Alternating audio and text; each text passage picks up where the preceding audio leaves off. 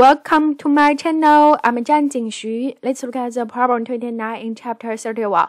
Chapter 31 is about Maxwell equations and the electromagnetic wave.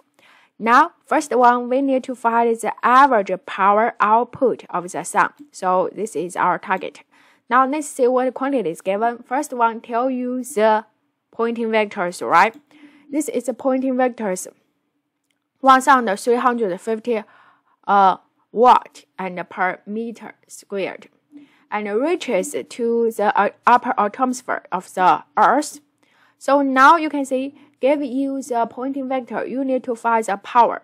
As we know, the Poynting vector is the power divided by the areas, right? So now you can get the power should equal to the Poynting vector times A, right? A is the areas. In this case, it is atmosphere. Atmosphere of the Earth. See, this is spherical surface, right? And so this A should be 4 pi r squared. The r is the radius from the sun to the Earth, right? Now you put the A inside, you can get the function. Look like this one. Input all the given quantities, get answer there. Thank you.